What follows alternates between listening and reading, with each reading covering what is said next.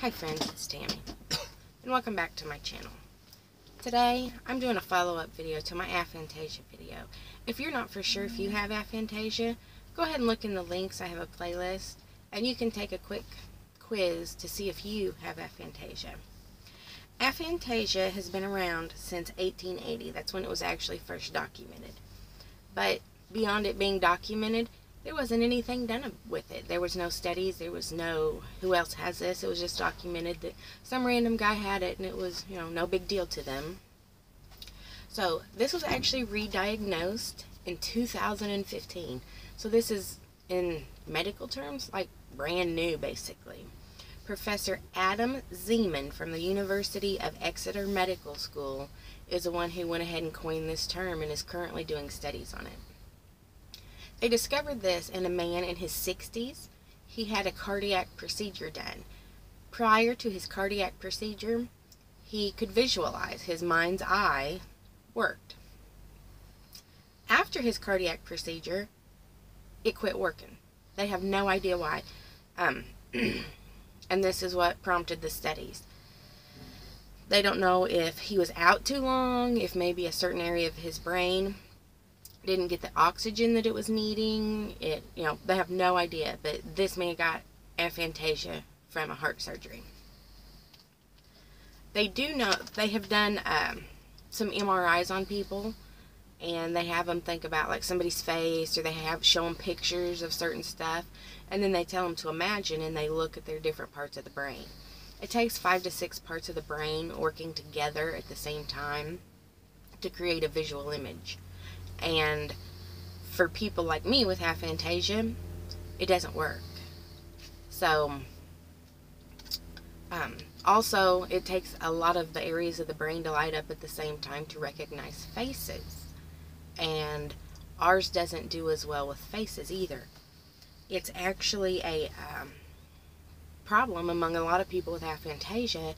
We have face blindness, and they're currently wondering if some people who are if some people who are diagnosed with face blindness actually have aphantasia.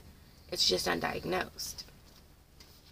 So aphantasia in general can be got through, you can be born with it or you can acquire it. If you're born with it, they're not exactly sure, just this is the way your brain works. They're not sure of anything right now beyond that. If you acquire it during life, you can get it from a TBI, which is a traumatic brain injury. Or if you have a traumatic experience happen to you, your brain can, or your body or whatever, can actually shut that ability off, and you just can't visualize anymore. I think it's a way of, like a defense mechanism. I know people with mental health issues sometimes get stuck in a moment and relive this bad moment over and over again. I can't do that. I can't visualize anything that's ever happened. So, I think it's a defense mechanism to keep people from, being stuck in that moment. Let's see. They're not exactly sure what this condition is. One guy says, well, it's from major brain damage. Well, it can be from a traumatic brain injury, but there's people born with it. I believe, born with it. And overall, I function fine. So, I don't know the major brain damage part. It might be a certain area of the brain, but people with aphantasia in general function fine. Mood disorders. I don't know if it's a mood disorder or maybe a learning disability. I have no idea, but it's also been suggested that it's on the autism spectrum. I think that they are not near far enough into any studies to put it in the autism spectrum or anywhere else for that matter.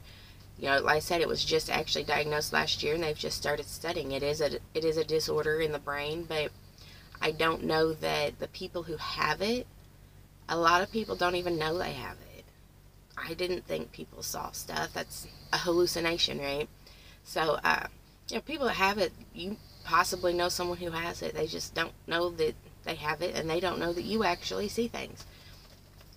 So that's a quick thing quick study, I guess, of what I found out on aphantasia. I looked and looked and did a lot of research, and there really isn't anything. There's currently study groups going on. There's currently college students doing theses, asking questions, just survey questions and whatever. But it was just diagnosed last year. There's not a whole lot on it. So make sure and like, comment, subscribe. If you have any questions, ask them below. And I'll see you in my next video. Thanks.